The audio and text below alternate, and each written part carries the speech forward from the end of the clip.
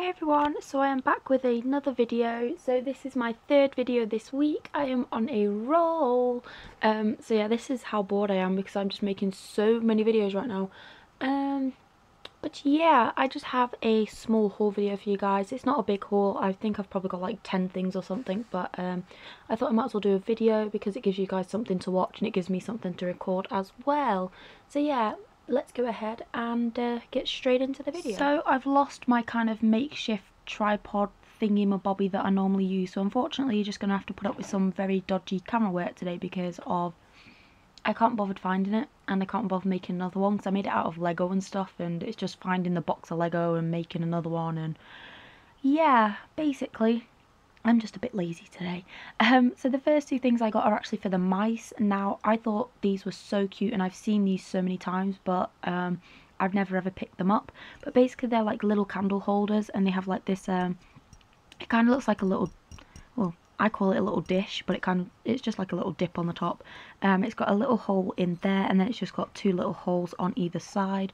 Now these are super cute, and I was thinking that obviously they could sleep in there and I could put food on the top bit, and obviously because mice like to climb, this will be perfect for them, so they can just climb on the top and eat their food, and it's big enough for them to sit in as well. So these are super cute, and I got these from Poundland, but I did want two of these stripy ones, but they only had one stripy one because the other one had like a massive chip in it. So I just went ahead and got one stripy one, and then I got one kind of custard yellow kind of colour, so I'm not too sure which one's going to be for which yet, but I just went ahead and bought some of those. If they fit Nemo in, I might go back and get another one because I think this would be really cute for Nemo as well, but obviously these were just £1 each. So the next two things I got aren't anything exciting. They're basically just so I could store the treats in because I'm having a massive clear out with treats and I'm just not liking the organisation which I have for the treats at the moment. So I went to B&M's and I saw these pots. Now I seen Cool Cat Nat 44, I think she had them a year or so ago now. I don't actually think she makes videos anymore on YouTube either, but I saw them in her videos and then I just saw them in a ton of other people's videos as well, and I kept forgetting to pick some up, and then I saw them, so I was just like, right, I might as well get some. I'm a little bit behind with like all of this stuff, but yeah, anyways, I finally got some tubs.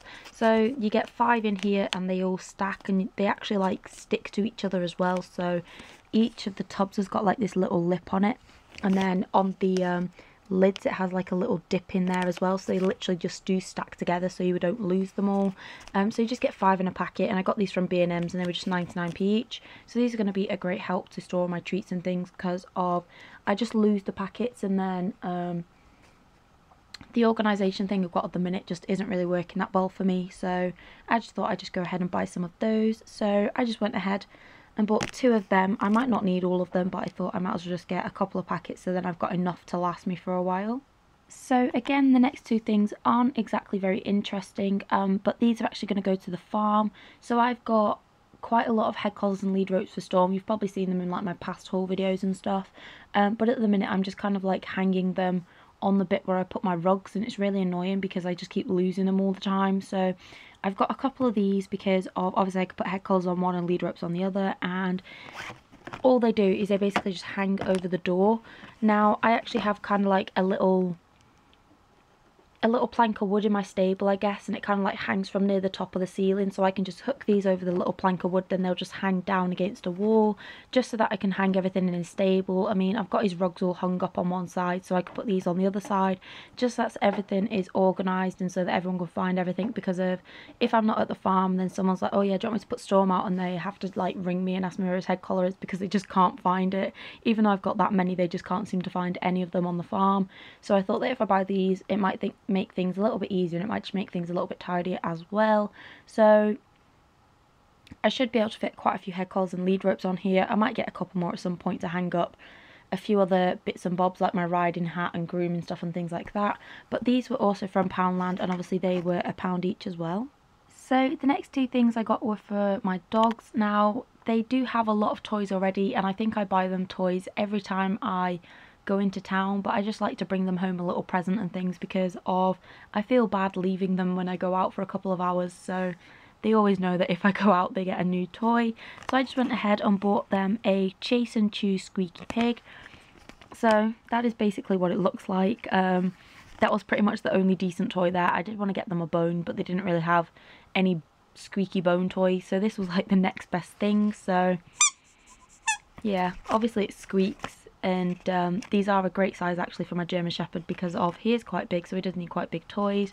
But these won't last 5 minutes. I get the feeling the feet and the ears will be gone within probably a couple of minutes, but you know, it's just one of them things. He just loves to chew, so I might as well just get him some toys he can chew. Hence the reason why I don't buy expensive toys. Everyone's like, oh, get Kongs, but we've tried them and he's chewed them to pieces. So yeah, he's just a bit of a pain in the butt. But yeah, anyways, these were from Pound World, I think. So obviously these were £1 as well. So I don't really mind them being chewed up because they are quite cheap, and you don't really expect them to last that long, especially when you've got like 2 chewy dogs. But just as a little toy and just keep them occupied for a little while, I don't mind spending £1 each time for them. So the next thing I got from Pound World was also for the dogs, and now it is just the Misfits Tangly Twisters. So it is the chicken and egg flavour. Now they've not had these before. They've had quite a few Misfit treats, but they've not had these ones, so I thought I'd go ahead and buy them. I've never seen these before as well, so that is also another excuse to buy them, the boys, because they've had quite a lot of different treats, but I just like to try them on different things and see if they like them and if they don't like them. So with these, you just get 7 sticks in a packet. Now with these treats, I tend to usually snap them in half and give them half each because I don't like them having a full stick to themselves, because obviously these are quite unhealthy compared to most treats which they have. They mainly get like meat-based treats. My mum knows someone who owns a pet shop, and we get all our treats through her, and they're like really healthy treats. They're like proper meat. I think most of them contain like 80 or 90% meat, so compared to treats like this where they only contain like 5 or 10% meat, it is quite a unhealthy treat compared to the ones they normally get. But as a little one-off, I thought it wouldn't hurt, so I just went ahead and bought them a packet of those, and obviously those were £1 as well. So the next thing I got is for the cats. Now it is just the Harrington's treats with chicken. So the cats haven't had these, so again I thought I might as well buy them and see what they think of them. So this is just a 65-gram packet. So with this, it says no soya, no beef, no artificial colours, flavours or preservatives. So that's really good, because with pet treats you tend to get a load of junk added into them, and it's just not very healthy, and most people don't tend to realise that there is all this rubbish in treats and things for animals. It's the same as food as well.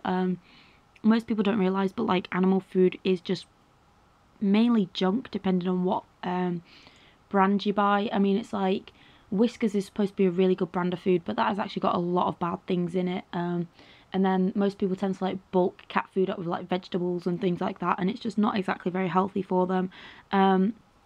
So as a one-off treat, I did go ahead and buy them these. So if we take a look at the composition on the back, I don't know if my camera's really going to focus with this because it is so small. I don't know. It kind of focuses, but I don't know if you guys can read that because it is quite tiny. So yeah, that is basically the composition. Again, they do actually contain some healthy things, and they are quite healthy compared to most treats I've seen, but still they are a little bit on the unhealthy side, I guess. So they don't really get these too often. Like I said, it is just a little treat. They usually get like 1 or 2 before I go to bed. So as a one-off, just to see if they like them, I decided to go ahead and buy them for them. So obviously these were only £1 as well. So the next 2 things I got were from Poundland. Now I was actually really surprised that they had these in there, because I didn't think they would, because it's not the sort of thing you find in Poundland. But these are actually supposed to be little bird houses. Now I don't know how a bird would fit in there unless it's like a super duper tiny bird. But these are basically all natural, and they're made out of the same material as the little grass houses and the grass nests and things and stuff that you can get, and there's no staples or anything in there. It is literally all just weaved together, and there's no glue being used on it or anything like that. So I decided to go ahead and pick up a couple for the gerbils, because the gerbils absolutely love toys like this, and usually you end up spending about £3 or £4 on like a decent sized kind of grass house or tunnel or something. So I did just go ahead and buy a couple of these. Now for the gerbils, I thought they'd be brilliant. I mean, they're not going to try and get into the hole, because obviously this hole here is going to get them a place to start off chewing it. So it'll just help them to kind of like chew their way through, I guess, because it has got this little hole here. No, I thought these were brilliant for the boys. I was not expecting to find these in there at all. They did have quite a few left, so I might go back and get a couple more if they do like them. But yeah, as you can see, it is just like all weaved together, and then at the top it's held together with some kind of, it's not rope, but it's not twine. I don't know what they call it, but it's probably, it has a word, it has a proper name, I just can't figure out the name. But I'll probably just pull that bit off and just kind of leave it as it is, because I don't know if that's going to be edible or not for the boys, but everything else is perfectly edible for them. So I'll probably just pull that little bit off, because I mean, it's still all held together with all this weaved around it anyway. But for £1 each, I thought those were a brilliant toy, and especially because the boys chew so much, I thought that I don't really see the point in wasting about £3 or £4 for something that's going to last like 5 minutes. So yeah, if you're in the pound shop, definitely recommend these. It's probably the cheapest place that I've ever seen any toy thing like this. It's not supposed to be for gerbils, but I guess you just improvise. So yeah, I just went ahead and got 2 of those, and obviously those were £1 each as well. So then the last place I went to was B&M's. Now I was hoping to get quite a few things from B&M's, but there wasn't really anything that caught my eye this time, whereas usually they do have quite a few pet products, which I really seem to like, but our local B&M's has kind of gone downhill a little bit. But yeah, anyways, I just went ahead and bought some Huggies baby wipes. Now there is actually 2 packets in here. They had like an offer on or something. I think it was like £1 for 1 packet or £1.50 for the 2. So I just went ahead and got this one. Now I use baby wipes for absolutely everything. I have a packet at the farm which I use quite a lot because of Storm tends to dribble on me, and he does sometimes get like a runny nose, and he sometimes gets like a little bit of a gunky eye or whatever. So baby wipes come in handy. I use them all the time. I use them with the hamsters, gerbils and mice as well. So if I just need to like wipe something over dead quick, I will just use baby wipes on pretty much everything. They are like the best invention ever. Seriously. Everyone's like, oh yeah, you bought baby wipes, but baby wipes, like, just amazing. They work on everything, so they're always great to have. So I usually keep a packet at home and a packet at the farm, and everyone just kind of seems to rob them at the farm as well. So like I said, these were just £1.50 for 2 packets. So there is 128 wipes in here, so they do last quite a long time as well. And obviously I've got the non-scented ones for the simple reason being that I am using them on the small animals, and I don't like using scented products on them. So yeah, baby wipes are probably the best invention ever. I think I just have an obsession with baby wipes. So then the last 2 things I got from B&M's is something which I have been needing for ages, and I just completely forgot to buy them. Even though I've got like Wilkinson's up the road, I just always forget to go in. So I just went ahead and bought 2 packets of dried mealworms. So for those of you who don't know, my hamsters, gerbils and mice absolutely love mealworms. Bruno's never had mealworms, but I'm going to try him on mealworms. But every animal, well, every small animal I've had absolutely loves mealworms. Even the Syrians, and usually people like, Syrians don't like mealworms, but mine absolutely adore them. Now I get dried mealworms because I don't want to get live mealworms, because if you get live mealworms you have to crush their heads, and it's disgusting. So I do just get the dried ones because of it saves me getting cringed out, and it just saves a hell of a lot of trouble, because obviously you can just open the packet and feed them as they are, whereas with live ones you have to crush their heads, and I just don't think I could have live mealworms in the house either. So yeah, anyways, I just bought 2 packets of these, so this will keep me stocked up for a little while.